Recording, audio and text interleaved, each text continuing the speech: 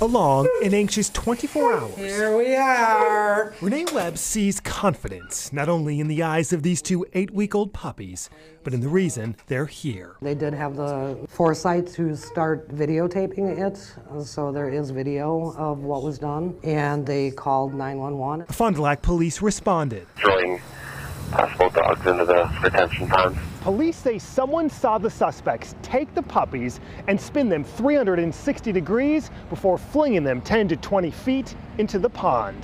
One of the puppies is hacking and coughing, appears to be having inhaled a lot of water. I did not see the video, and quite honestly, I don't want to see the video. The video is now part of a criminal investigation. Fond du Lac police arrested the dog's owners Monday night, a 22 and 20-year-old from Georgia.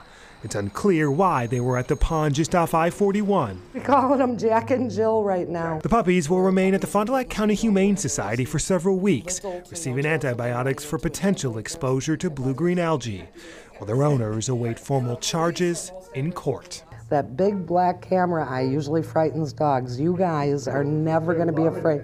You're never going to be afraid of that. In Fond du Lac, I'm Matt Smith, WISN 12 News. The Humane Society says the puppies will receive antibiotics for 2 weeks, then they'll work to find foster homes.